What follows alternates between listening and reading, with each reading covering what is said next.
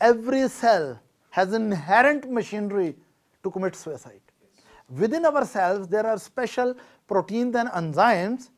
If they are activated, they will destroy our own DNA. And if this is a cell, right, almost every cell has special molecular machinery. If that is activated, cell will commit suicide.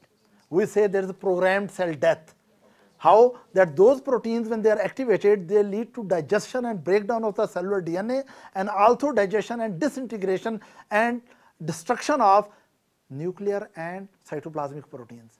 This process is called apoptosis. Is that right? When cells are damaged, right, and when cells are useless, they commit suicide. They undergo process of apoptosis. But when cells are happy, they want to live long. Now here I want to tell you one thing, that there are two types of genes which determine cell survival.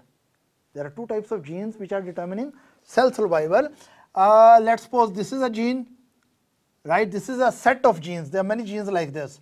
The set of genes, when these genes produce their product, cell commits suicide, right? So we call this death process is called apoptosis. So these genes, when they are activated, they produce such enzymes and activate such enzymes which digest away the cell. So we say these are pro-suicide gene. These are pro-suicide gene, or we call it pro-apoptotic genes. In the same way, in the cell, there are other genes. If these genes are activated, cell produce such product.